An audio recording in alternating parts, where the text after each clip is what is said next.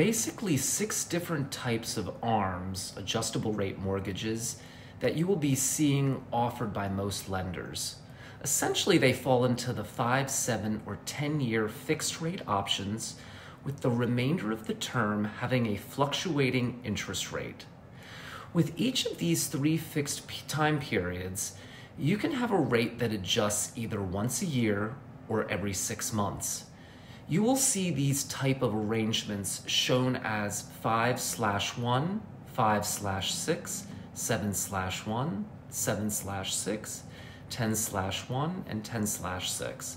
But this is only part of understanding an ARM loan.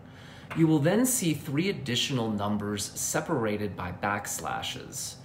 For instance, a 2/2/5 is a popular option. What this signifies to you are the product's rate caps. The first number is the initial maximum rate increase. The second number is the subsequent adjustment cap.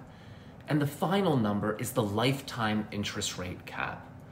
I'm Stewart Brown, a licensed mortgage loan originator in Palm Springs, California, here to simplify topics in real estate and mortgage lending. Please like, share, follow, and subscribe.